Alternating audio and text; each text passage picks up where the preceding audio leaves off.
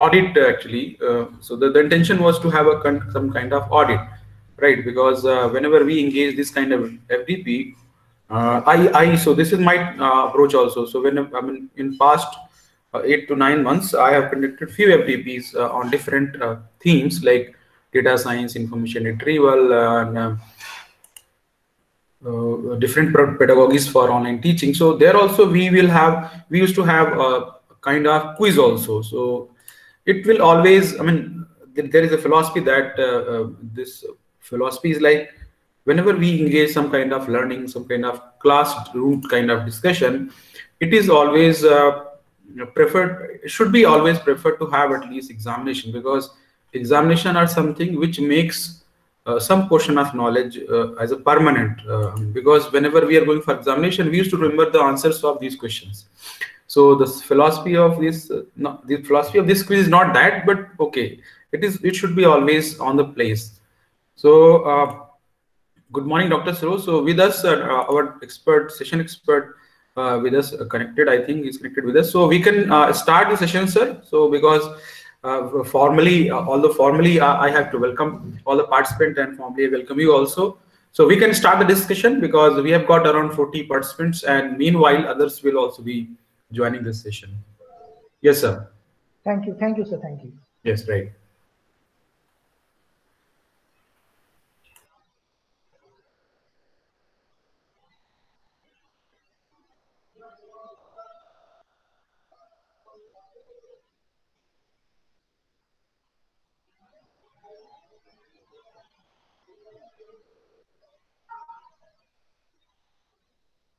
So I same as the previous day, I want to request participants that whenever they realize they have some kind of questions and queries, so they can immediately post on chat box, and we'll try to take each and every possible question, like in yesterday's session, the last session, we have missed few questions. I have noted down all those questions, and we'll try to answer. We will try to get answers from today's experts, right? So it's okay, and keep posting your answer, because that's something indicates that we are much involved, we are much basically getting all these concepts which are shared by the experts. So it is always encouraging. So if you have any specific doubt, I mean, I will at the end of the FDP, I will be sharing the email IDs of each and every expert along with the brief bio. So I will be adding the email ID and URL of their institutional or any profile link. So if you feel that you have some query, I mean, it is still open after FDP, so you can simply drop mail to the expert and simply mention the reference of this FDP. So that is the best we can do, and this is something which we are doing from the past few years. That whenever we used to conduct FDP, it is our responsibility to connect the participant of FDP with the experts which we have planned or which we have for the FDP, right?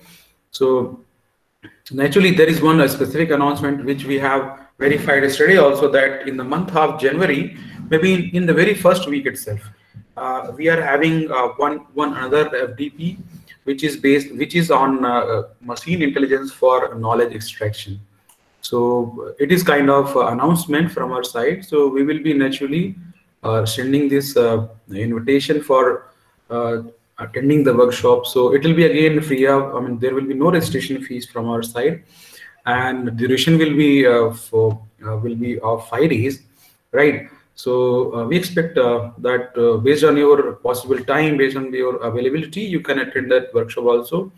In that workshop, we will be having actually 5 different experts for 5 different days, right?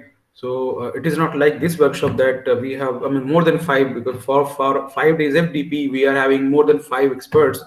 So basically, we have touched upon some aspect, but in the proposed FDP, we have actually planned specifically 5 different experts for the 5 different days, and it will be planned like we will have theoretical session on the first session, and second session is for technical or implementation based discussion. Okay, so Dr. Saroj is, I think, connected, sir. Can you Yeah, start the session, sir? yeah. Actually connected. I'm getting some problem because there is a problem in say sharing the PPT. Just now, Okay. it's taking time. I think. Yeah. Yes, sir.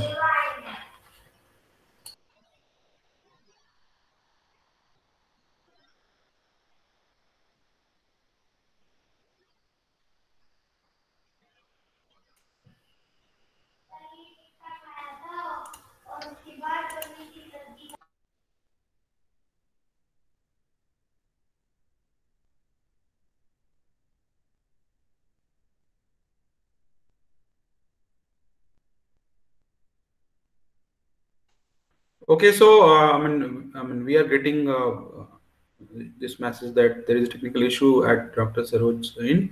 So, mean the time, I request participant to share anything. I mean, if they want to add something related to this FDP, because though we have two sessions, this session one and session two, and eventually at the end we have session three for life skill based discussion. Uh, Okay, so link, yeah, we will be posting this link in this chat box while we are closing the session two. So maybe around 1:45 or 2 o'clock, I will be posting the link for the uh, quiz in this chat box, and along with it, I will be sending a mail also. So like we are on the daily basis, we are sending links for the next day session and theme next day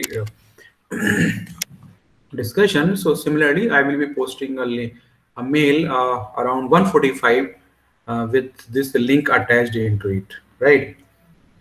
So that is something I think it should be clear to you. And as far as a feedback concern, so I hope you have gone through your profile on Atal web page.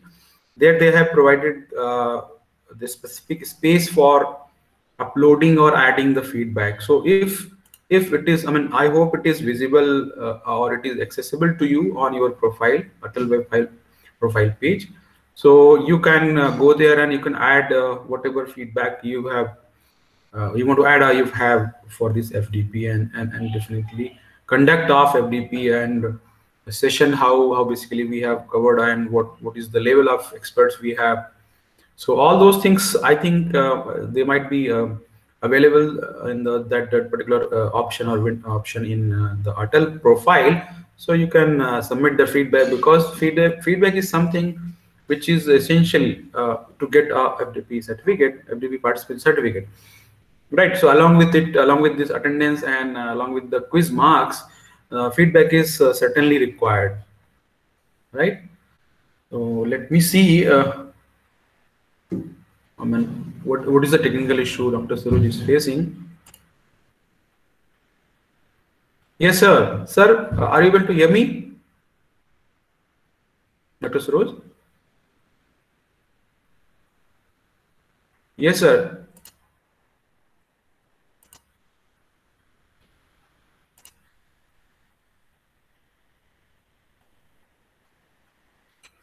Dr. Saroj, yeah, I think I'm audible to you. So let me know.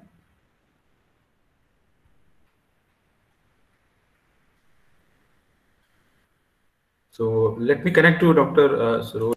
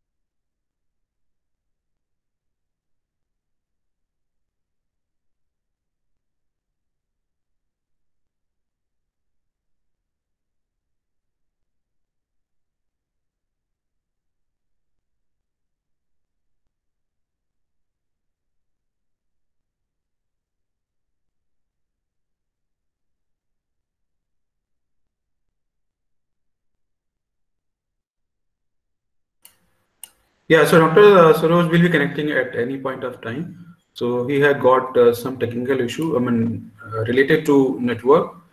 So he will be sorting it out, and we will be with us.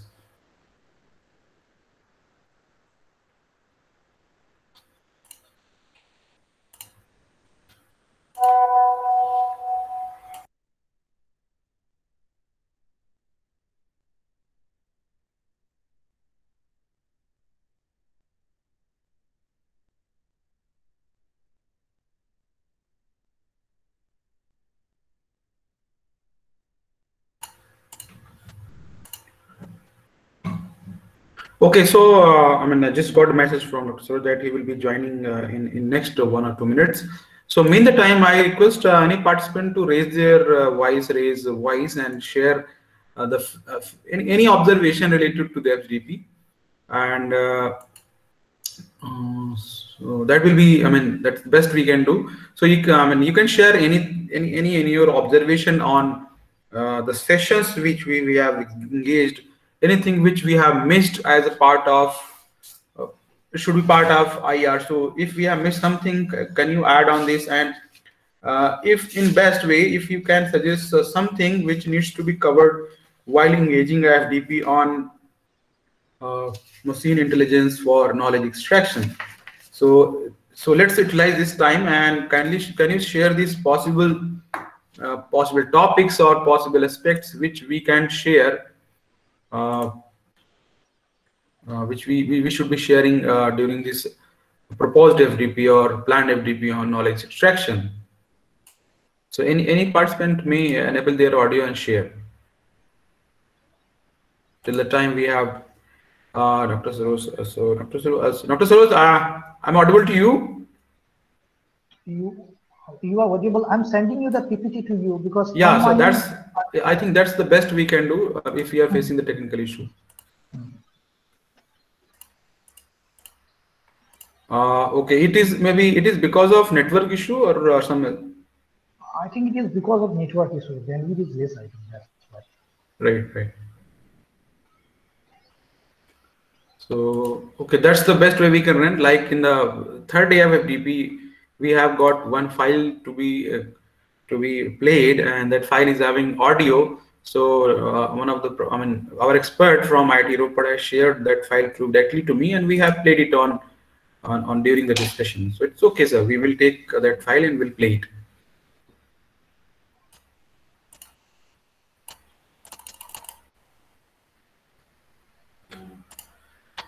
Yeah. So till the time we start this discussion, so can you let me that specific topic or title or theme which should be covered? During the discussion of any retrieval or any information retrieval related short-term training course or anything. So if you suggest or if you let me know or let us know, it will be naturally considered for the upcoming planned events. So you can directly post on chat box also. So if you are interested to listen it, or if you're interested to be covered it. Good morning, everyone. Sir, I'm Sandeep Mittal Yes. from Airport Authority of India. Sir, I would request to have a topic involving light for data centers or information retrieval from a security point of view. If it is covered both in context of theory and practical, it will be very beneficial for all of us. Right. So actually, this data security and with respect to storage or data center, it was not planned. To be very honest, in this FDP, because we are very much focused on this processing or algorithmic aspect of IR and machine intelligence. So maybe naturally it should be part of it, because now we are gathering data from here and there from any sources. So it should be. It is something which now raising an alert to the individuals who are working on these specific fields. So it should be we have noted it down, and we will be taking it. So any other addition? Yes, so can I talk? Yes, So please. this is Prakash Hegde, sir. So I like the way it started with nature inspired first. Right. Then yesterday we went to semantics also, but we saw that most of the things were discussed were like semantics little got inside when AR and ML and AI took over. 2014-15 it kind of saturated, and today we're having session on social also. So semantics, social, nature inspired, every context was covered. I was looking forward for modern challenges because the millennials and the boomers who are there, they kind of are putting sort of different contextual data on web. Their usage is different. Their usage of internet access is different. So if there is anything on contemporary issues itself, like say that could have been one more part. Like say, I have seen that the modern data is very different from the previous data which we had. Just my suggestion, sir. Right. So one of the challenge which I have also felt that should be part of this FDP, and that is data and information visualization, Yes, right? sir. Yes, sir. So that happened. Actually, I have planned a session because I am I am involved in this aspect. So I am very much involved in this data visualization and information visualization, and it was planned actually earlier, but we have kept the focus on theoretical aspects. So we have not gone into this because when we talk about information visualization, it talks about some kind of creation of new system, creation of new GUI. It is kind of practical implementation. So I cannot explain something by simply showing the snapshot of my design designed for information visualization. Yes. I So it yes, yes, please. Yeah. I'm so sorry. I because sir is already there and we are already late. Maybe we can take it later. So Yeah, so yes, I think this screen, that shared screen is visible. yes, sir. Yes, sir. Okay, so now we can start. Dr. Saroj, how we will be syncing, because I have played this PPT, so you need to give me a kind of signal that I need to move for the next PPT. Dr. Saroj? Dr. Saroj, yes. So are you able to hear me? Okay, let me confirm with the Dr. Saroj so that we can start the session.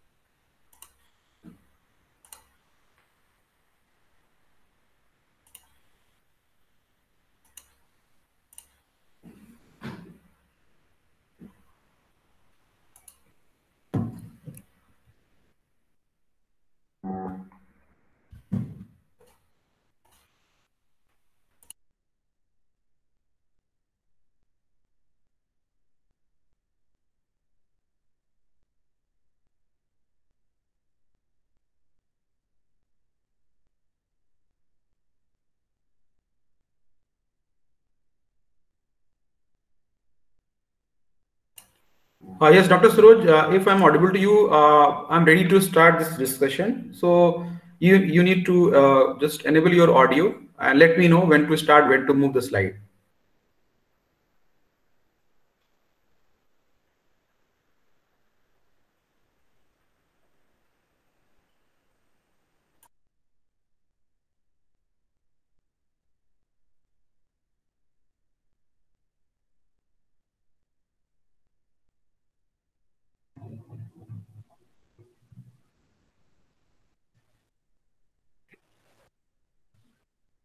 Yes, Dr. Saroj, so can we play? Okay, we are getting a slight audio from your side.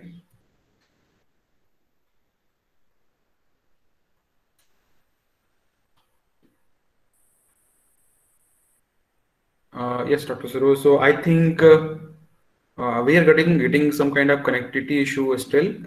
Let's be patient for a while because he has planned this specific session on basically social intelligence. So let's wait for him.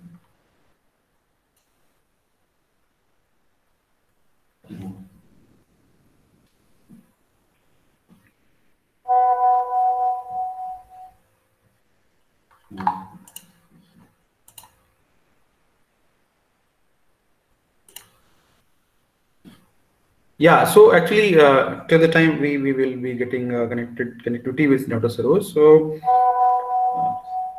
Okay, so I think he has shared me. He told me to stop the sharing. Okay, so I have stopped sharing. Okay, now I expect Dr. Saroj to be with us very soon, and I think he will be able to uh, start the discussion.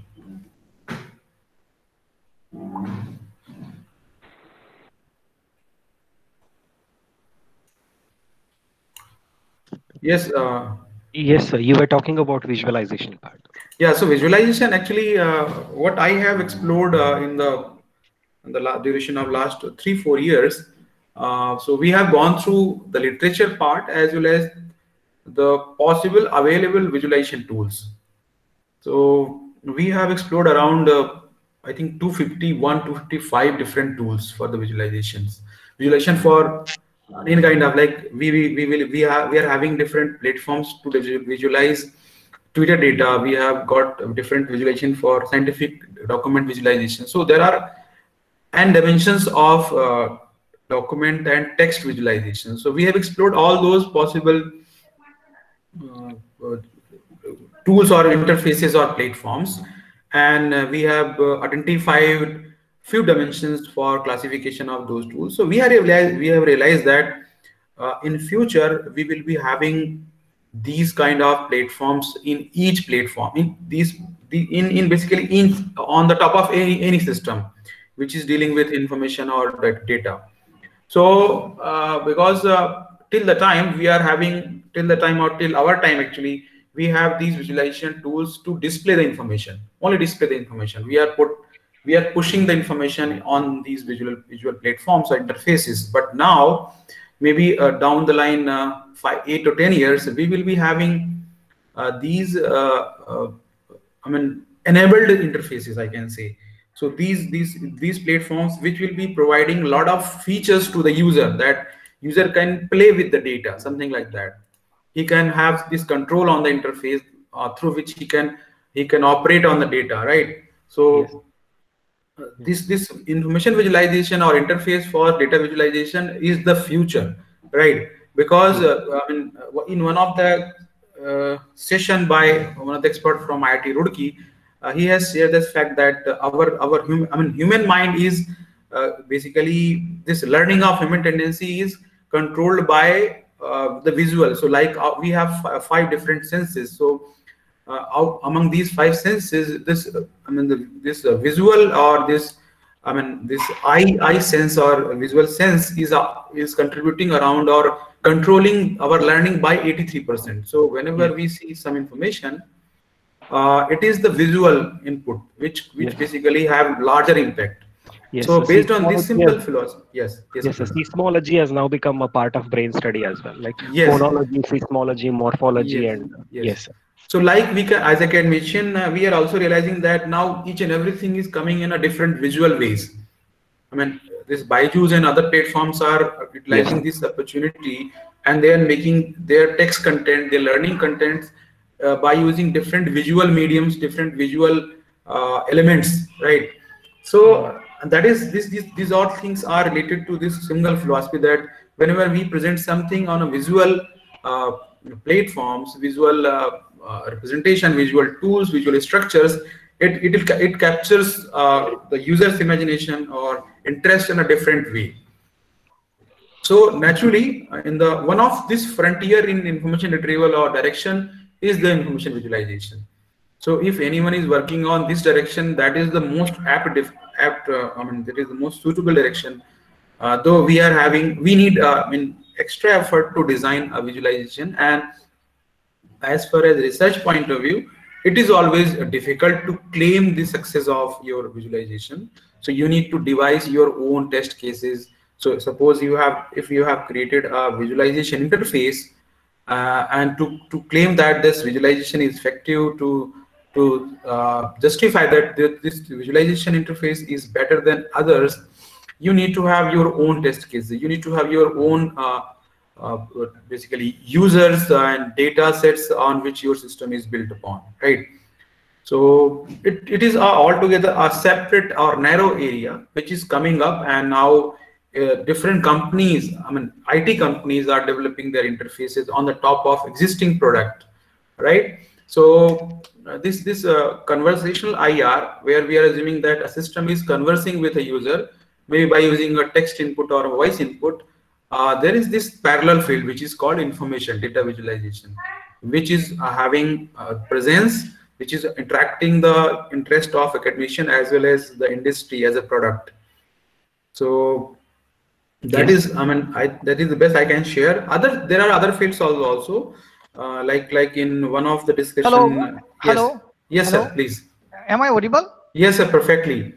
So now you can start. I think just I'm trying once more. Okay, Then you so can do I need tell to me. share the PPT, sir? Just you wait a bit, only 1 minute. Once, just I'm trying. If not, Okay. no. I think I'm not getting it. No. So let me do this, sir, because we can utilize the time. I mean, I am here to, whenever you give me a signal, I will uh, play the next slide or move the Okay, slides. okay, okay, okay. Now we start sharing the PPT so that I can start from there. So I am just sharing the PPT. Okay. Yeah, I think it is visible. And let me put it on full screen. So is that perfect, sir? Yeah, it's perfect. It's perfect now. Right. So So I'm here for the whole time, and whenever you need to move the slide, I can just give me a signal, sir. yeah, yeah. Okay, Like fine, next, fine. saying next. Is it visible to everybody now? The PPT. So Hello. I think any participant can come. Yeah, it is visible, sir. Now Yeah, yeah. let me put it on full screen. Yes. Yeah, police one, yeah.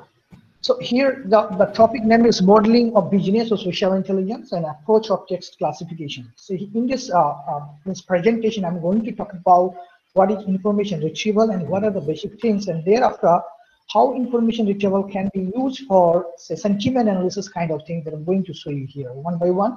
But basically all the fundamental things means most of the fundamental things we're going to cover up. If somebody is a beginner, then they can have say good say benefits from this presentation. I think. So we can go to the next presentation. Next. Yeah. So here, what is information retrieval actually? It refers to the process, methods, and procedures of searching, locating, and retrieving recorded data and information from a file or dataset. There are a number of definitions of information retrieval, but I have chosen this definition from the Google because here it talks about the process, method, and procedures. So it is talking about the ways and how the ways can be implemented by some algorithms.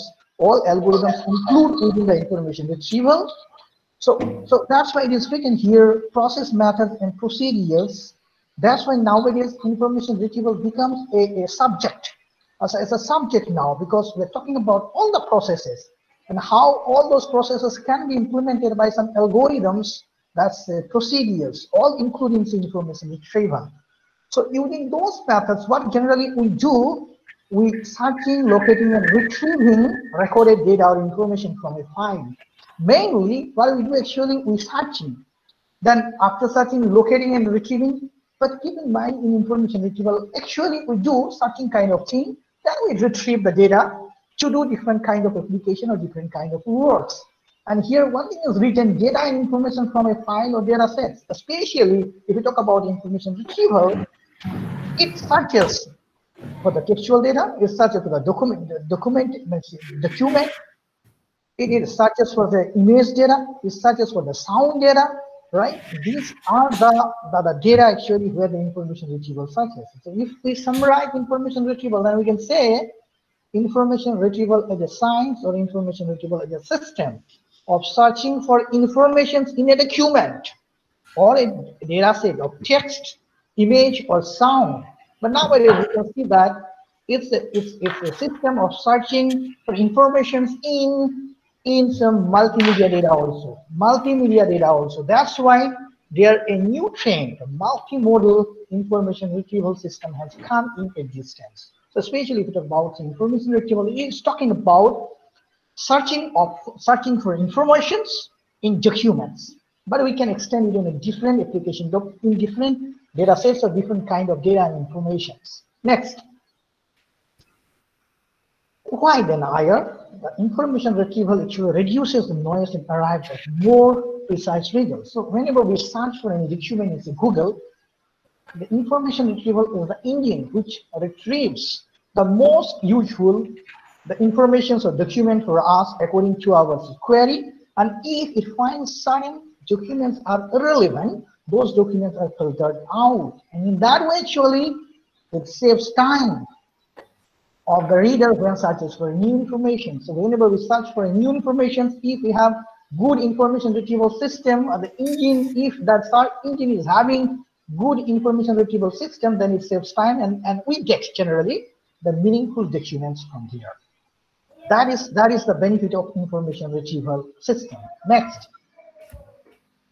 So now, actually, the main objective of information retrieval system is searching and retrieving the documents. Using the searching and retrieving the document, we can do number of applications. We can apply in different ways to implement in different application domains. And these domains are, that I have pointed here, some of the domains, but keep in mind there is no limit. Nowadays we can see everywhere the application of information retrieval system. But here we have written these are the applications. So sentiment analysis, recommender systems, digital libraries, means we can do number of activities in digital libraries using information retrieval system. Then image retrieval, speech retrieval, video retrieval, search engines, image extractions. These are some of the applications of information retrieval. Next. Next. So now if we talk about the components of information retrieval, these are the fundamental components of an information retrieval system. The first one is indexing, and the indexing is done using the keyword. So keyword extraction is important issue in information retrieval systems. So indexing is done. After indexing, we have here searching.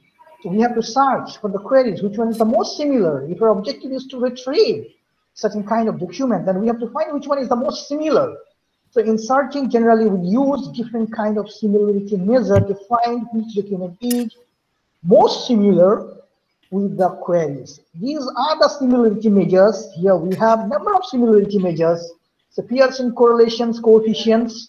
This is correlation-based similarity measure, right? Spearman's correlation, Kendall-Stow's similarity measure, Jaccard index or coefficients we have here, simple matching coefficient, then we have a cosine similarity. But in document classification or searching similar documents, the most useful similarity measure is cosine similarity measure. Later we'll see cosine similarity measure in detail. And then also we have some distance-based measure. We can use those things, but especially those things are not used in, say, document retrieval or information retrieval. These are Euclidean distance or Manhattan distances.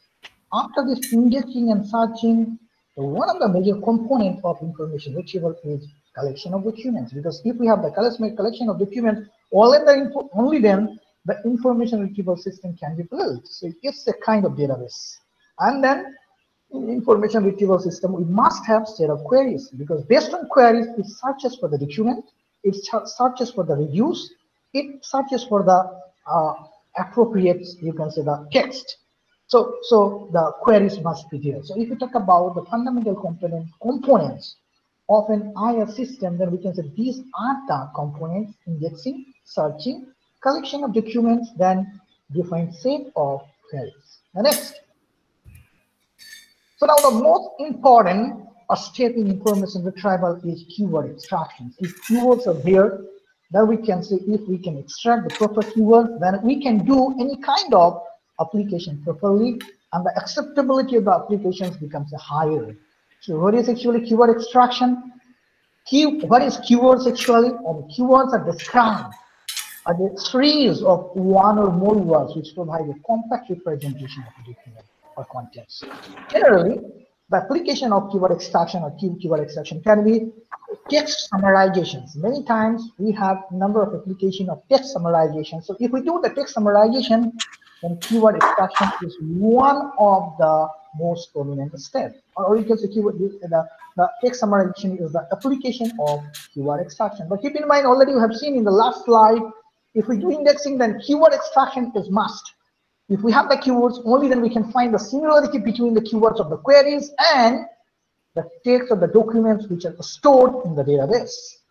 So again, one line is written here. See the line: if keywords of a text are extracted properly, subjectivity of the text can be studied and analyzed comprehensively. It means that If we can extract the keywords properly, then only we can do the work properly and the acceptability of the work becomes higher. So I'm going to see how we can do the keyword extractions and what should be the steps if we make a model, an intelligent model for keyword extraction. So go to the next slide. So here we have the flow of the keyword extraction, but keep in mind you can have a different flow. This is one of the flow. Because in text, you see information retrieval or sentiment analysis, you can see there are different kind of models, there are different kind of opinions. So according to me, one of the framework for keyword extraction should be like this. Initially, you must have the database. So where we can or where we want to extract the keywords, the database must be there. So keep in mind, in most of the cases, if you have a social data, then we need to create the database. For an example, if we do something from the Twitter data, then we need to take all the tweets and we have to make the database. Similarly, if you want to make some of the publications from the social media, then we need to take the textual data from the social sites, and then we make the database. So making database is tedious task in information retrieval. If you want to do certain kind of specific applications, then we need to do pre-processing, right? After pre-processing, then we have textual representation, then word assignment, then keyword extraction. So going one by one and discuss about these steps. Go to next slide. So here, already talked about the database. Now we have a pre-processing. What is this actually? So whenever we have the textual data, we have to pre-process it. We have to process, otherwise the data cannot be used. So how we can pre-process?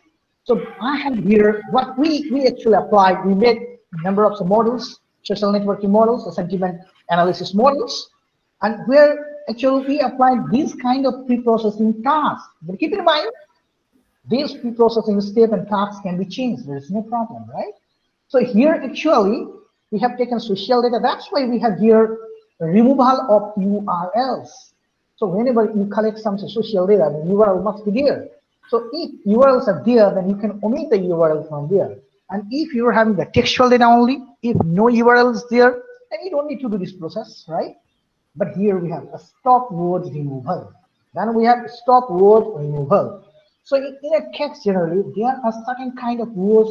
Those words do not bring any meaning of the text. For an example, each, each, of, among. This kind of words doesn't have any kind of sentiment.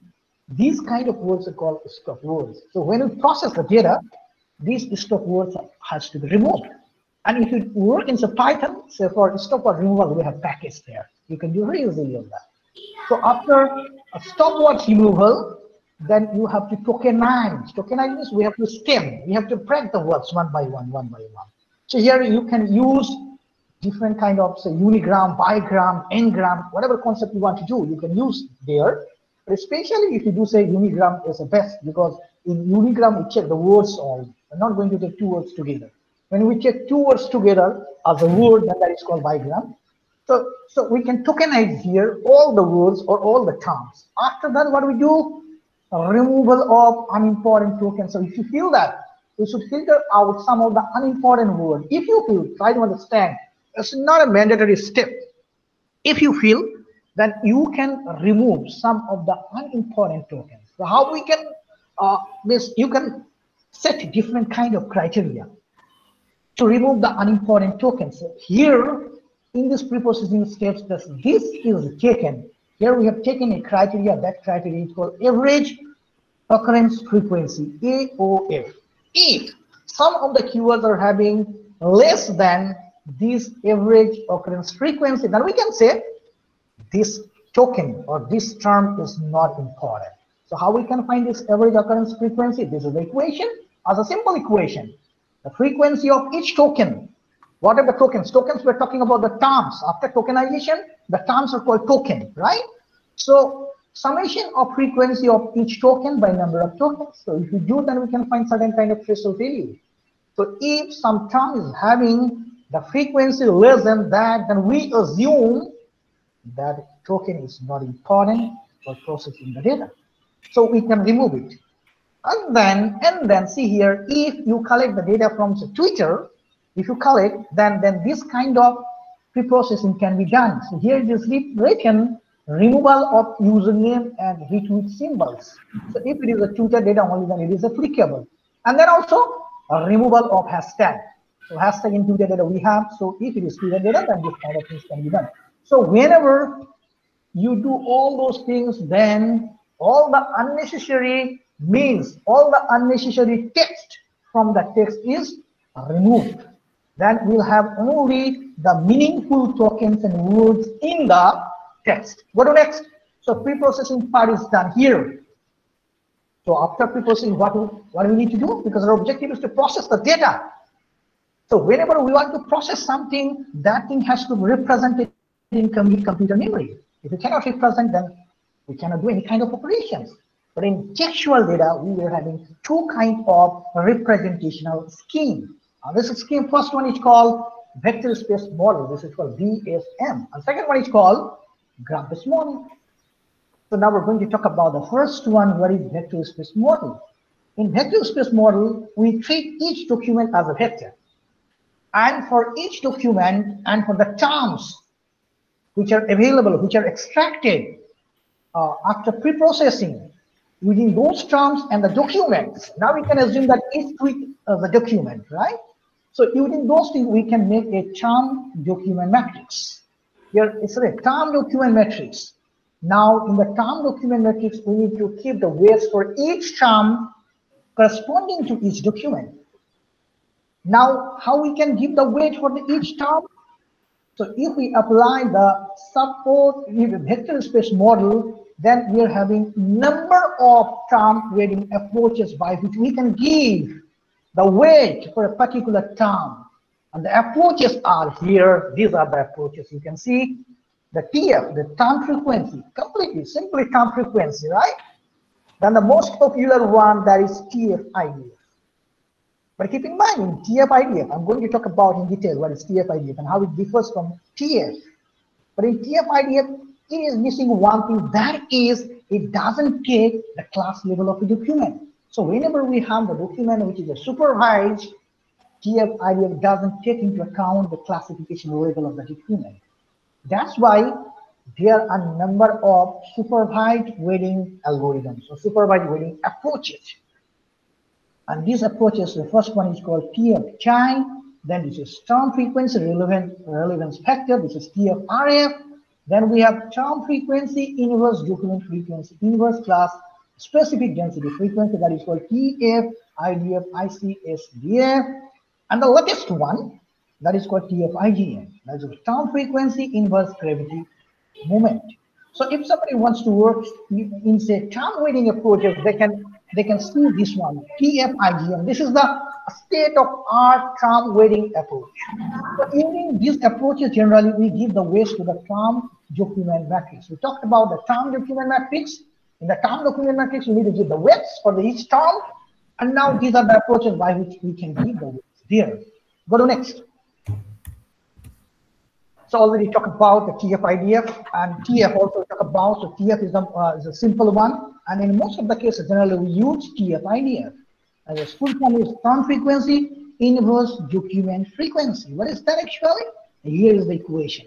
You want to find the weight of a term WID. I is talking about the term I in document J. If you want to find the weight of that term, then this is the equation. TF-IDF is this is the frequency, term frequency in document J, and here we have log n of DFI. So DFI is the number of documents containing the term I, and n is the total number of documents. So keep in mind here, if this DFI increases, then the value of the term decreases. What is the philosophy of that? The philosophy says that if we have a term, and if this term occurs in number of documents in the database, then that term has less capacity to discriminate the documents, because this term is available in number of documents. So that philosophy is given here. That's why this DFI is given as denominator in log, because whenever it becomes greater, the total part becomes lesser. If it becomes lesser, then log value of this one becomes lesser.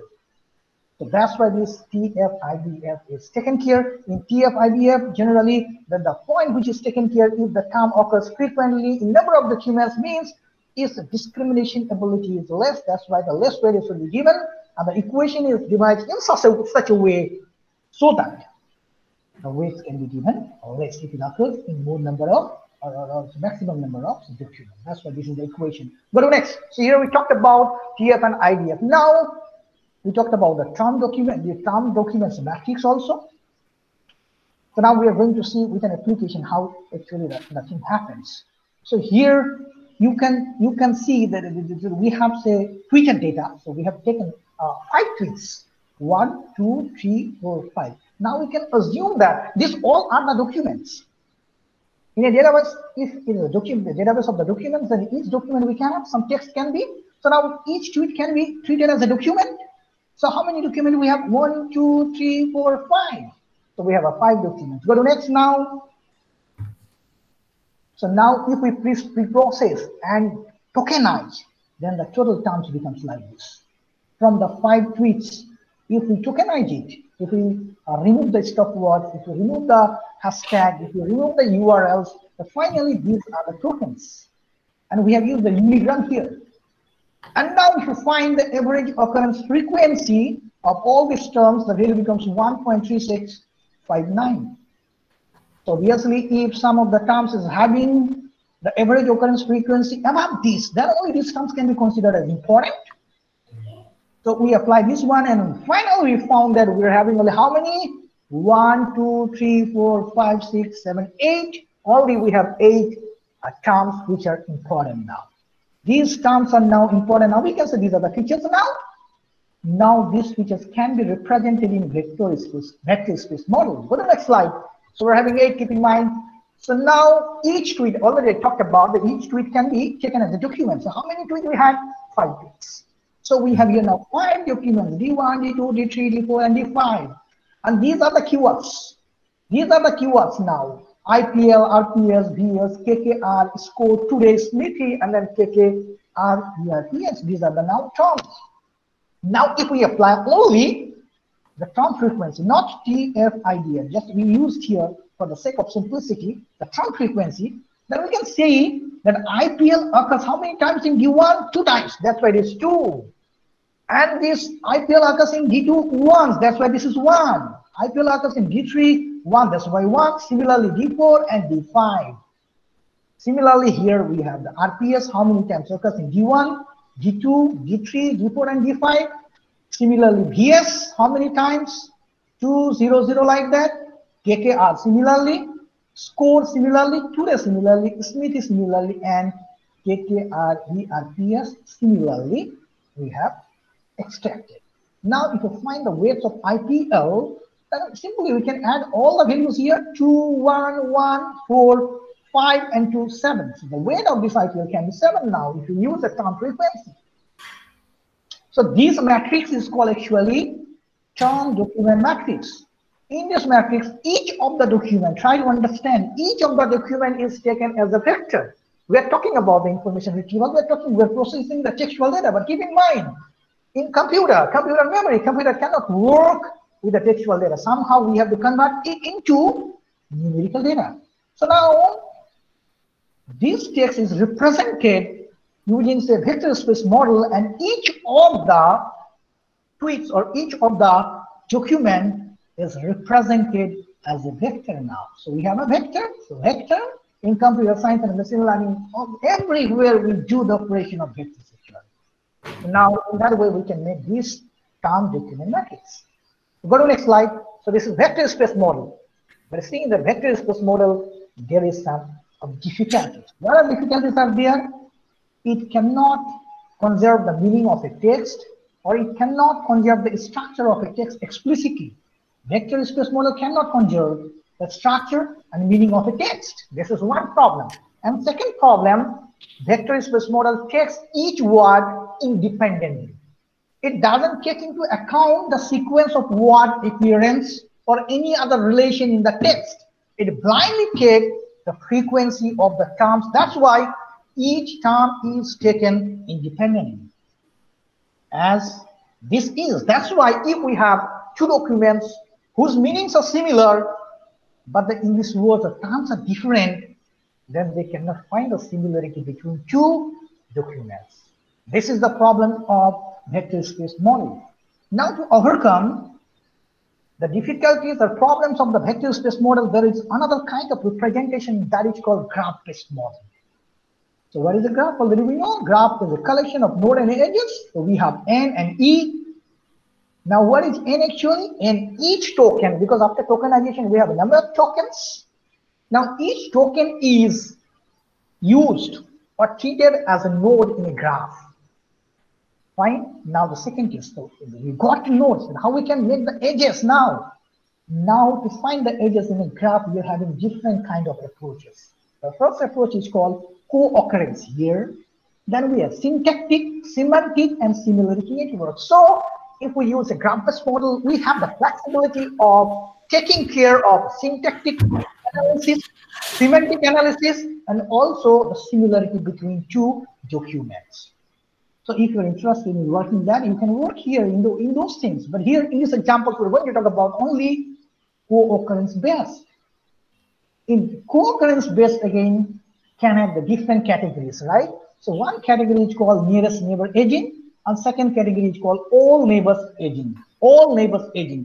So keep in mind, these two categories are from two research papers. But you have full flexibility if you work here, and if you understand, that you can devise a new algorithm here. So it is talking about co-occurrence, nearest neighbor edging, talking that if we're having two words or two terms, A and B, if they appear in a document A and B, in that way, in the graph, we have to make an edge from A to B. Only two documents. That's why it's called nearest neighbor edging.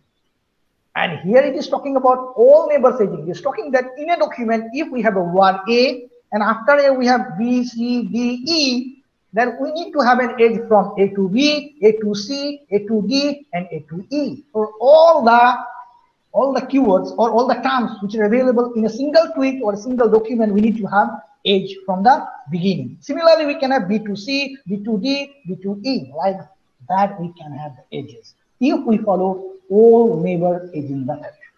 And if we use the nearest neighbor, then if we have A, B, C, D, because A and B, because we're talking about two terms, so we'll have an edge from A to B because they appear in that order, they appear in the text document.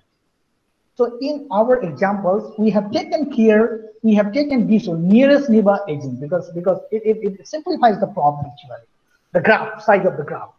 Go to next slide. So here, this is the node weight. Already we know that the edging, this is if two tokens, already things are written, if two tokens co-occur within the same window means we're talking about the same tweet can be same document, then there can be an edge between them. Now, how to give the weights? There are different kind of approaches that by which you can give the weights to the edges. Different kind of approaches are there, right? So here, we develop one approach, and this approach here written EWCMN. We're talking about how we can give the edge weight between M and N. So that using say this frequency Fm, N by Fm plus Fn minus Fm minus N. So what is the meaning of that? Meaning of that is that how many times this F, N is occurred in that sequence in the whole database. Is how they co-occur together. How they co-occur together in the database, that one can be numerator and the denominator can be number of times M is occurred, number of times N is occurred minus Fn, N. So this is one of the equations, try to understand. And you are having ample scope here if you work how the edge weights can be given in graph-based model. So there are different kind of approaches and the scientists are proposing different kind of methods here. Go to next. Next, yeah. So now, if you see the graph-based model, that will be the structure. Later, I'll discuss in detail. That will be the structure here. How many we have? 8 terms. These are the terms. 1, 2, 3, 4, 5, 6, 7, 8. We have 8 terms here. Now, in between each term, we're having some kind of weights. And these weights are generated, or these weights are calculated based on the equations what we have seen in the last slide. So these are the weights. So when we represent a text in graph-based model, then the representation becomes like this. Go to next slide now. Now the questions. In the earlier slide, what we have seen? We have seen there is weight between two nodes, means there is weight for the edges. Wait for the edges. Wait for the edges. But still, we don't have any weight for the nodes. We don't have any weight for the nodes. So what is our objective? Our objective is to find which node is having the highest impact. Which node is the most important? So we have here in the graph-based model, in the graph theory, there is a concept of centrality measure, which finds which node is the most important. If the node is the most important, means the node is that node, means that token is most important, or that term is the most important keyword. Now, how we can find out the centrality measures? There are different kind of centrality measures, right? So the first one is called the most popular, that is called the degree centrality. Then we have cluster coefficients. The degree centrality is very simple. It is the equations. In the numerator we have dv. dv is talking about the total number of neighbors. How many neighbors are there? And this neighbor actually the total number of in degree and out degree. And the denominator part we have n minus 1 means how many total nodes are available in the graph? Minus 1. Please go to the previous slide so that I can tell you the degrees. Yeah, if you talk about the degree centrality of IPL, then you say how many neighbors are there? 1, 2, 3, 4, and 5. So numerator becomes 5. A denominator becomes how many? Total number of nodes, how many? 1, 2, 3, 4, 5, 6, 7, 8. 8 minus 1, 5 by 7. So if it is 5 by 7, then if you calculate, you will get exactly the degree of this IPL. So if we use the degree centrality measure, then 5 by 7 will be the weight of this node. Go to next. Yeah. So that is the degree centrality measure. Now the cluster coefficient. This is another measure. This is also a popular measure. It is talking about IV by NV. This is the equation. What is IV actually? So EV is talking about number of edges between all neighbors of the vertex. Number of edges between all neighbors. We're having the neighbors. Within the neighbors, how many edges are there? We need to calculate.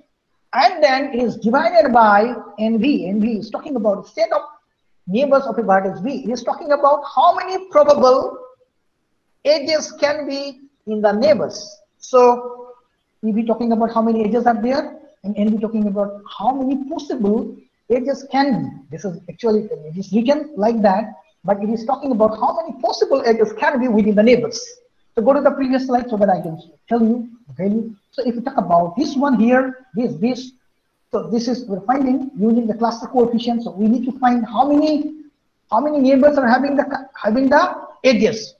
So how many this neighbor, these. So how many connections are there? 1, 2, 3, only the 4. So numerator becomes 4, and denominator becomes how many possible edges can be made among the neighbors. So how many 10 can be? See here from here. So here to here 1, then here to here 2, then here to here 3, then here to here 4. Similarly here 3, 7, here 2, like that. And how many possible connections can be here? You see RPS, from RPS to VS 1, from RPS to KKR 1, 2, from RPS to KKRV, RPS 3, then from RPS to Smithy. How many? 4 possible. Talking about the possible edges. Similarly from VS again we get 3. Similarly from KKR we get 2. Here from we get 1. So if we make the summation, then we get this. The value of possible number of edges becomes 10. So go to next slide. So in that way we can find the cluster coefficients. The next one that I'm going to talk about in 3 to 4. Then there are number of centrality measures. Go to next slide, sir. See here we have the selectivity centrality, because already you have seen that we found the extent of the edges, but still the edge weight is not being used. Yes, edge weight can be used in number of the ways. So if we use the selectivity centrality, and the selectivity centrality is talking about the calculation. This is the ratio of node strength SM and degree of the node VM as shown. Means it is talking about, if you talk about the selectivity centrality of a node, then it is talking about the ratio between the extent of the node and the degree of the node. So what is the extent of the node? See here, definition is given extent of the node extent for a node M is the sum of all the edge weights which are incident on node M as shown here, like this equation. Means all the edges, what weights are there. If we sum all the weights, then that becomes the strength. A strength by degree, that becomes the centrality measure, and that centrality is called selectivity centrality measure. Please go to the previous slide one of it. Previous one, one more. Here. So if you talk about the selectivity centrality of this one, this becomes what? 0.25 plus 0.25 plus 0.11 plus 0.67, then plus 0.27, 0.125. This becomes numerator. A denominator becomes which one? 1, 2, 3, 4. 1, 2, 3, 4, and 5 only. So in that way, we can use the selectivity centrality. Go to the next slide, right slide. Here. So we're standing here, the centrality, that is called selectivity centrality measure. So using the selectivity centrality, we can find the weights of a node. Go to next. Similarly, here we have a closeness to the central node. I'm not going to discuss this one because again we can have this formula is given here, and there are a number of centrality measures and the formulas. These are betweenness centrality measure, eigenvector centrality measure, text rank centrality measure. You heard about the text rank. This is also graph-based approach by which we can find the weights of a node. So in that way, you can find the weights of a node of a graph.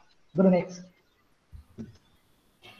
So now, if we have this example already, we saw the example. This is the example. Now we're going to solve this example using the graph-based model. Go to next.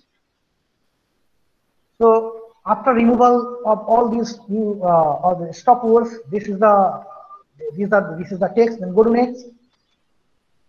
Now these are the, after pre-processing, these are the tokens, and after not pre-processing, by certain steps, not all the steps. So one of the steps is what? AOF. The value of AOF is 1.365. If you apply this one, already we know how many we'll have. 1, 2, 3, 4, 5, 6, 7, 8 only. So now we're having 8. Go to next.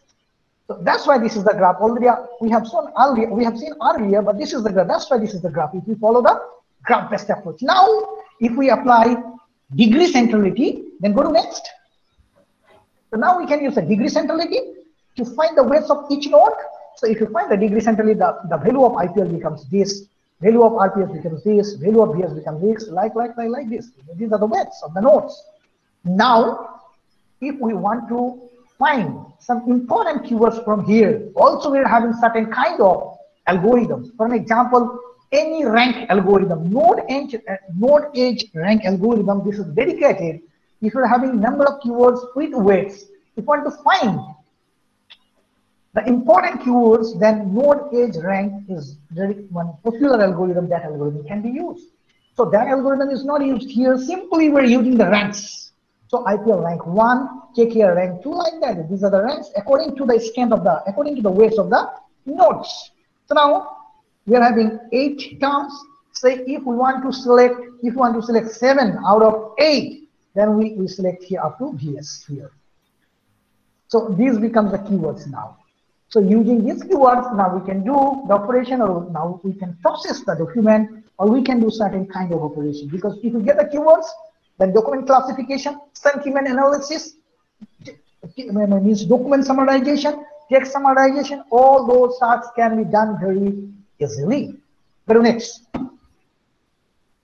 So already you have talked about how to extract the keywords, and keep in mind we extracted the keywords, but there are some measures whether the what means the keywords what we extracted, what is the performance of those keywords. I did not discuss those things here due to paucity of time, I know. So I did not discuss, I did not include in the slide, but keep in mind whenever we make a model of the keyword extractions, there is certain kind of measures. So you can see some of the research paper, things are given here. In 2, 3, and 4 different ways, the performance of keyword extractions can be analyzed.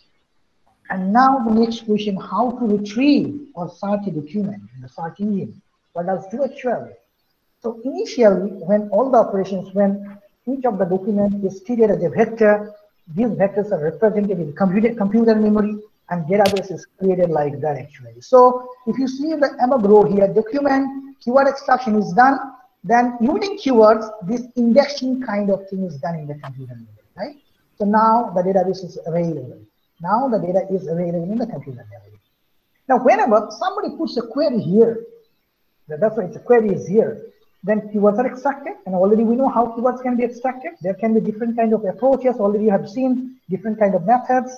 So most state-of-art method is used in, say, most recent IR system actually. So keywords can be extracted here. After extracting keywords, here we are coming, we're matching this. Using the keywords, we're matching the stored documents, because when we store the documents, we generally find the keywords. Using the keywords, the document is represented in the computer memory. And whenever some query comes, we extracted the keywords, and now we match with the keywords of the query and the keywords of the document. We do matching. When we match, we can find certain kind of score. How much similar they are. The score is here. Then what kind of score you are going to accept? It totally depends on the retrieval model. So the acceptability can be 0.8, 0.9, or 0.5 also. Or you can have a model that you are going to select only top 10 documents, not more than top 10 documents. That's why here we have the retrieval model. According to the model, you can decide what is the criteria, your criteria. And then the score is found, and then we can retrieve the documents here very easily. Now here, the most important question is the matching, because already we have seen keyword extraction. But how we do the matching? Next, for matching, for matching, we have number of, say, similarity measure. If we talk about the coefficient-based similarity measure, these are the popular. You can see Pearson correlation coefficient. This is also used in text analysis. This is very popular in, say, data science. Then Spearman is very popular in data science, but also used in text. Kendall-Stowe is the most recent. If the database size is very huge, then Kendall-Stowe coefficient is used, but also can be used in text. And then we have a Jaccard index, a Jaccard coefficient. Then we have simple matching coefficient, then cosine similarity. And this cosine similarity is very famous in text ranking or text analysis kind of thing. And then we have the distance based. We're going to talk about the distance. We're not going to talk about. So we are coming now, the cosine similarity. Go to next. What is that actually? So already we have seen whenever a document is represented in computer memory, the document is represented as a vector. So whenever we are going to match and find a similarity, we are going to find a similarity between two vectors. So cosine similarity is a similarity which finds the strength and direction between the strength and direction of a linear relationship between two vectors. The strength and direction. If the strength and directions of two vectors are same, then the value it produces, that is 1. If they are totally opposite, they are not same, then the value becomes -1. So the range of cosine similarity can be -1 and +1. So now within that we can have some value. Whenever it is not expected that whenever we compare two documents that we get +1, because the documents are not exactly similar, right? So we can have value 0.5, we can have 0.6, we can have 0.7. Whenever you design a model, it is your jurisdiction how much you are seeing the similarity. Similarity can be 0.6, 0.7, 0.8, whatever it is. Now, how we can find the cosine similarity? And this is the equation. Very simple equation of cosine similarity. Very simple. You see here, this is the score, and this score can be found using this one. X into y, because x is one vector, and y is another vector. Means x is one document, y is another document. Then we find norm of vector. These are called norm of x and norm of y. So now if you simplify the equation, then it becomes this, and this one becomes root over this. So here we have two vectors. See here, the vectors are x. The x, now these are the values for this vector: 2, 4, 0, 0, 2, 1, 3, 0, 0. What it can be? X is the document. Now this document can have number of the keywords, and these are can be the frequency of the keywords, or these can be the weight of the nodes. Similarly, we have y, and these are the frequency of the keywords. Now we're going to match how similar they are. So already according to the formula, we need to find which one now. X dot y. Means we need to multiply each element with each element. 2 into 2. Then which one? Plus 4 into 1. See here. Then which one? Plus 0 into 0. Then which one? 0 into 0. Like that. If we do, see, very simple calculation in cosine similarity, not in cosine only. Now, all the mathematics are very simple if you see carefully. Then if this is 19, And now if you find the norm of x, see here in the next line, norm of x, this norm of x, already the formula is written here. This is root over, and then the square of all the elements. So we have a 2 square plus 4 square plus 0 square, like that. We're having which one? Root over 5.83. Similarly for y, we can calculate the values are here, and that is 4.47. Simple we can get. And now if you find this one, the final value becomes 0.729. So now if you talk about the vector or document x and y, if you find their similarity, they are similar. How much? 0.729 coefficient up to here. So now if our threshold and cutoff is 0.6, then if our query is x, then y will be retrieved because the similarity is moved here. So that similarity is totally depends on how much you are keeping. It depends on the retrieval model. Come to next. And here we have the Jaccard similarity measure. I'm not, yeah, so a bit, I don't have time, sorry. So I'm not going to discuss this. Jaccard similarity is applicable for binary values. So if we have the vectors and all the feature values are represented by 1010, then this matching is used. So not going to talk this one. Go to next, please. Simple matching again. Here there is some shortage in the Jaccard. That's why simple matching comes in picture. Same thing. Then go next. We have a Pearson correlation. This is the equation. Very simple. Go next. And this is a Spearman correlation. Next. This is Kendall-Staudt, and this Kendall-Staudt, if the database is very big, then this Kendall-Staudt should be used. Fine. So not going to talk about all those things. So these are the matching. These are the similarity measure by which we can match between two documents. Go to next. So that part is over now. Now we are coming to the main part that is called sentiment analysis. What is that actually? Sentiment analysis is the interpretation and classification of emotions. The emotions can be anger, happy, and sad, fear. These are the emotions of someone within text data using text analysis technique. But keep in mind, nowadays, the definition is not confined to the text data. It can be image data, it can be sound data also, because nowadays, from the images, people are predicting the sentiments.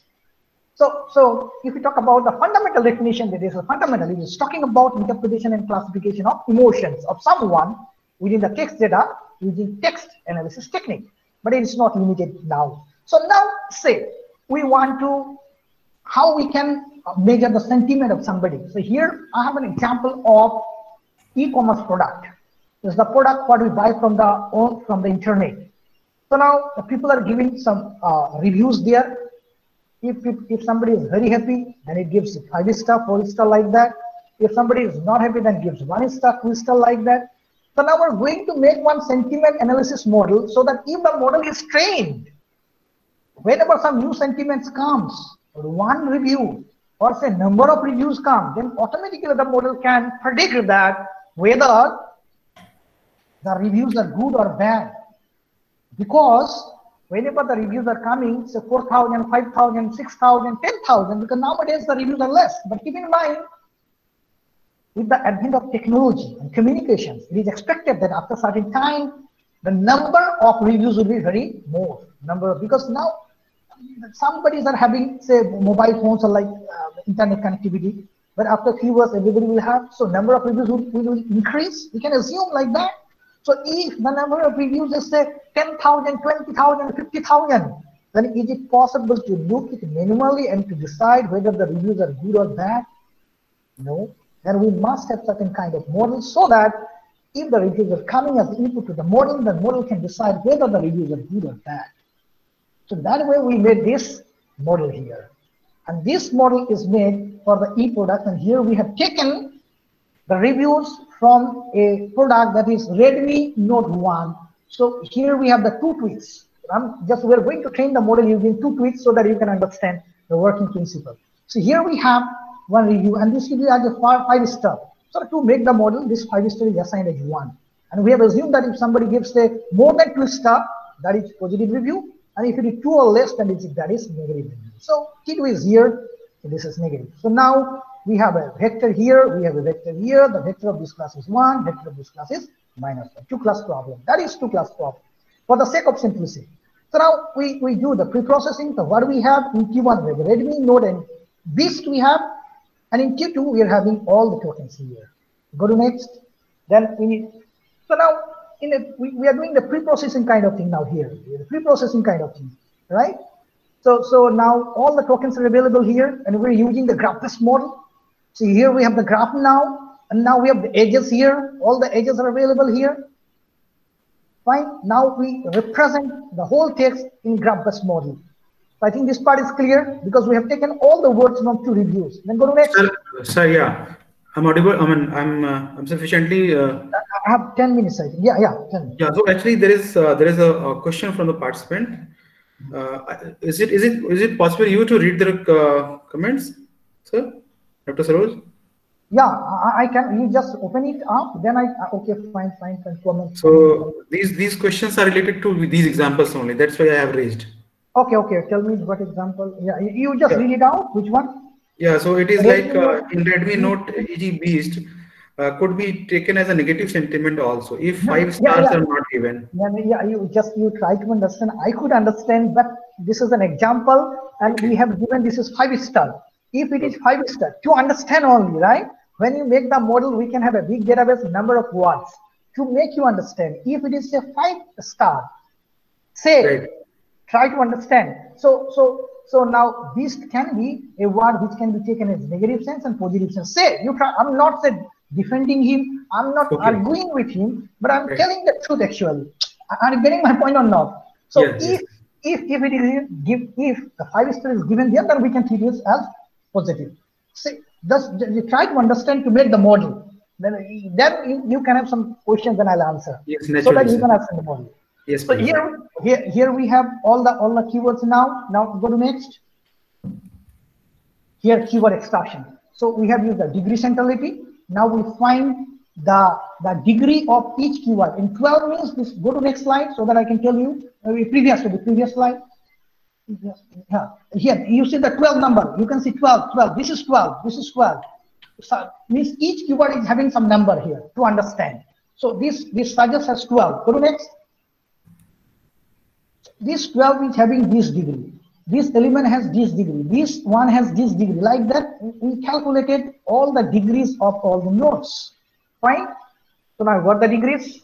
So we use only the co-occurrence. But keep in mind, here I have one more step that is called important set of keywords in the flowchart. In the flow diagram, we have important set of keywords. So we can have a keywords here. Now, if our objective is to find important set of keywords, already actually we can use node edge rank algorithm. This is one way. Another way is that when you use this one, say co-occurrence based in say graph-based model, we did not use a semantic relation. But in say Python, you have availability one semantic package that is called pause tagging, pause, part of speech. So this is available too. If you use, then automatically pause taggers will say find you means give you all the words. So if we apply here the pause tagging, then we can get these are the keywords. These are the keywords, right? So in pause tagging, we get part of the speech which is noun, which is adverb, which is verb, adjective, kind of things actually. In one of the research articles, and many of the research articles, we have seen that if we take only the adjective and adverbs, then the classification of the sentiment becomes better.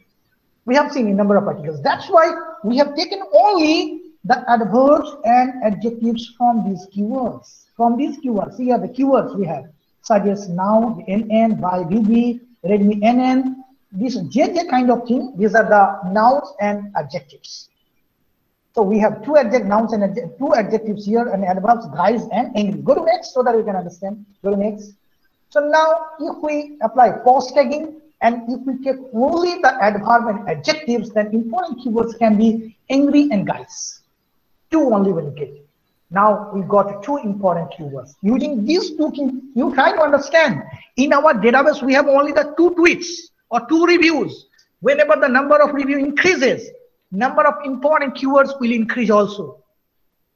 So now we got only the 2 keywords, angry and guys. So here the tweets are, the reviews are taken as T1 and this is T2. Now if you say T1, then this is 0, this is 0. This angry is 0, guys is 0, 1. T2 is 0.125 and this is 0.225. This is -1 because these are degrees. These are the degrees of angry, degrees of guy, and this is -1 because the second tweet, the second review was negative. That's why we make it negative, and this one we make it positive. This one. So you can understand, if we have the two reviews, then each review can be treated as a vector, and these are the features of the vector, angry and guys. Whenever the number of reviews increases, the number of features will increase, and in that way, each reviews can be represented as a vector here. As a vector. In graph-based model also, we're finding the widths of the nodes, and finally, these are represented like that. So we have the two tweets, T1 and T2, and each one is a vector now, and these are the values. So we have one positive, one negative. So if we have, say, for an example, 100 tweets, so we can have 100 samples here. Some would be positive, some would be negative. So whenever we have these kind of vectors, if these vectors are given to a machine learning model, then model will be trained. Easily it will be trained. Then we can forecast, or we can predict the sentiment using, say, machine learning model. So as we are having data samples, so that we won't have any kind of problems here. That is called machine learning based sentiment analysis. But keep in mind here, I'm going to talk you one thing. There are two ways of sentiment analysis. One is called machine learning based sentiment analysis, and second one is called lexicon based sentiment analysis. Machine learning based sentiment analysis is very much close to the domain. It totally depends on the domain, and it doesn't have much flexibility. It works only the available data. If the data is new, then machine learning model cannot work very well. And if the size of the data set is very low, then the generalization capability of the machine learning model is low. So in such cases, if we want to make it a more generalized and a flexible model, so we can look for a lexicon-based sentiment analysis. After here, the phase is same, there is no problem.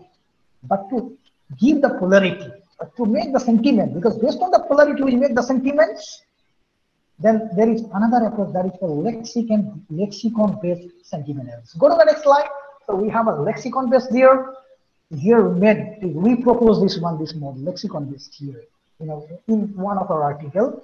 So here the sentiment classification using polarity assignment. Now for each WI, each word, we are going to give some polarity, whether it could be single.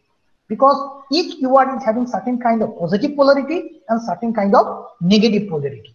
And finally, the polarity of a particular word can be found using positive minus negative. That would be the final polarity. So here we have the equation. This is number of times the pair ij. J can be any number of words.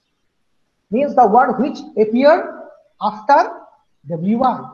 So number of times the pair occurs in positive reviews, we have to find this frequency. Number of times the pair occurs in negative, we have to find, right?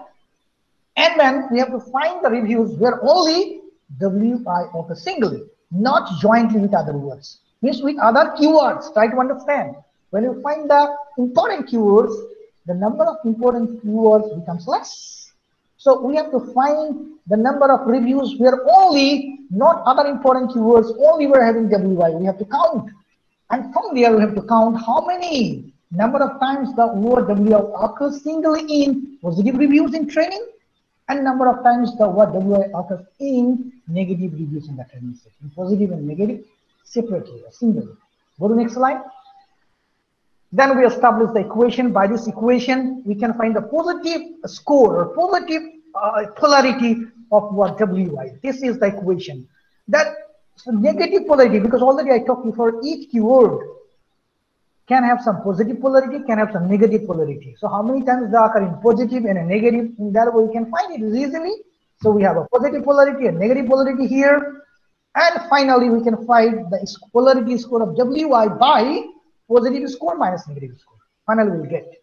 So for a particular keyword, we can get the polarity by this equation. But keep in mind, whenever we have a review, the review can have a number of keywords. Finally, the polarity of the review can be found using this equation. See here, score wi here. This one, score wi here. Score r. This is the final polarity of a review, the summation of all the keywords we can take here. Now, if this summation becomes, if here, the condition, if this summation becomes greater than 0, then we can say polarity 1, else polarity -1. So now if you apply the same concept in the two tweets, then we can see, go to next slide. So here we have 1, this is -1, and we found here angry and guys, and see here in angry, the positive polarity is 0.00 and negative 1.0, and guys positive is 0.0 and negative is 1.0. Now if some new reviews come, say the new review, feeling so angry right now, I will never recommend this product. So this is the new review, right? So if we find how many keywords are there, only one there, that is angry. And angry already we have here, the keyword, right? So go to next now. So positive score was 0.0 and negative score was 1.0. So now find the final score of angry, then it becomes 0 minus 1. So it becomes -1. So therefore the polarity of the review -1.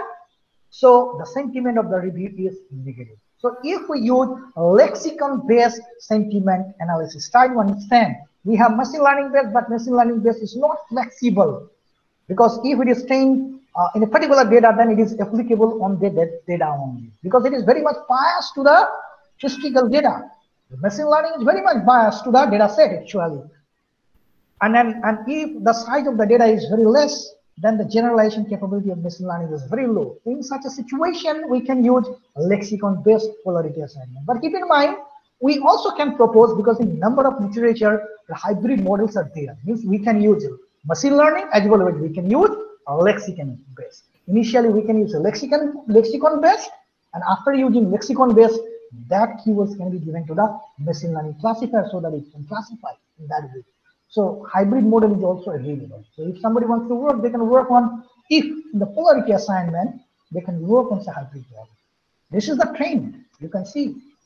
Next, I think that's thank you everybody. And if you have any questions, then you can tell me, that I'll try my level best to answer. And also you can look for the yesterday questions, because yesterday I answered only one question. Yeah, so I think now I request participant to raise their question, because typing request require times. So I request participant to enable their audio and raise these questions, because that will be more convenient by keeping the time. Because time sir, I'm out of time, sir. So you can read some of the questions. I think it's good. So questions, no sir, actually I'm requesting participants. So questions are more or less addressed. So let me raise one question which we have left. And question is like, how we will get the link between keyword link, or maybe a relationship between keywords in the graph based model for keyword extraction. That's one question. Again, repeat. Actually, I didn't get the question. Question is like, in the graph based model, during this keyword extraction, how to derive the relation or links between keywords. Oh, okay. How to use age? Okay, age. Yeah, this age already we have talked that this age can be established in number of ways. One way is the co-occurrence, another way is syntactic, semantic, and similarity network. So here in this example, we follow co-occurrence. Co-occurrence is talking about if we have say two terms in a document A and B, two terms A and B, they appear in a document in that order, A and B. So if A and B become two terms in the graph, then we will make an edge from A to B, because they are appearing, or they appear in that order in a document. So in there means the way in which they appear in the document, in that way we draw one edge from one keyword to another keyword, means one term to another term. I think point is clear. Right. So yeah, there is this another question. Which model is optimal for keyword extraction in sentiment analysis between vector space and graph? Which one is graph based. People are working, because in Google also text rank is used, right? Page rank is used. These all are graph based model. Because already I talked in the vector space model, there is some problem. They take only the frequency of the words, but they do not take care on what is the relationship between two keywords, what is the semantic relationship, and other relationship between words. Those things are not taken care independently. It takes words individually, finds the frequency, and according to that it works. That's why VSM model is not work. But keep in mind, in you can say text rank, page rank, you can see the algorithm is divided with the help of VSM model and also with the help of graph based model. That's why that is called hybrid model. you can see in the somewhere they find the frequency, and then that frequency can be used in the graph. So if you work in keyword extraction, you can find the Q hybrid model, because also we say propose one hybrid model and got published in the Elsevier paper. So you can work on that. Right. So I think we have done with the question posted in the chat box, and we have just requested participants to raise their questions if they have. And with this, I want to share my greetings on the behalf of NIT Kurukshetra Department of Computer Engineering to Dr. Saroj Biswas for having two different sessions on 2 different days on 2 different topics in this FDP. So it is always experience to listen to him, because he's having this kind of, whenever we cover something related to machine learning or any topic related to machine learning, he used to take these elementary concepts on the PPT. So that is something it is very rare actually. So that's why, and I consider this is an opportunity. So thank you for delivering 2 different sessions, 2 different topics in this FDP. Thank you, Dr. Saroj. Thank you, Bikram sir, for your consistent support and encouragement for me. And we have a very good relationship since 3 to 4 months actually. Thank you, sir. Thank you. So, okay, so we have got one question, sir. It is like, from getting degree can use fuzzy membership function. Okay, so question is not that clear. So I request participant. Yeah, obviously, yeah, I could understand, because I also work fuzzy, because one of my PhD student completed his PhD on fuzzy. So I work in many dimensions. So fuzzy logic concept can be used, because whenever finding the probability kind of thing, fuzzy is not a probability, but it is very close to that. So fuzzy concept can be used here, So you are full flexible on that. You can do any kind of thing to find the weights of the edges or the weight of the say nodes. You have full flexibility. Those who want to start working, say a sentiment analysis, they can focus on keyword extraction, and you can work on that and you can get publications. Because once you get one publication, you can have a full idea on that, so that you can explore the ideas in different dimensions. You say that I work in different dimensions. Currently, I am having more than 7 PhD scholars currently, because I have also part-time scholars. So most of the students, all the students are working in different dimensions. So I have the exposure bit on, say, fuzzy logic. You can say how to use machine learning to drug design, drug repurposing. 2 people are working on that. This is an emerging topic. So we're working on that. Thank you, sir. Yeah, thank you. So again, this is kind of the final thank you, because we have yesterday also, today we have one more session from Dr. Saroj. So I would like to thank you, sir. And with this, we will be connecting in future also, right, sir? Thank you, sir. Thank you, everybody. Thank you, all the participants, for bearing me for 1.5 hours. Thank you, everybody, for your cordial support. Thank you. Okay, so from here, now I think we can conclude this session. Let's be connected for the session 2. And we have covered all these announcements, all those declarations, and let's hope that we will be connecting this session 2 on time, and hopefully there will be no technical glitches from the expert side also. Thank you for that. Thank you.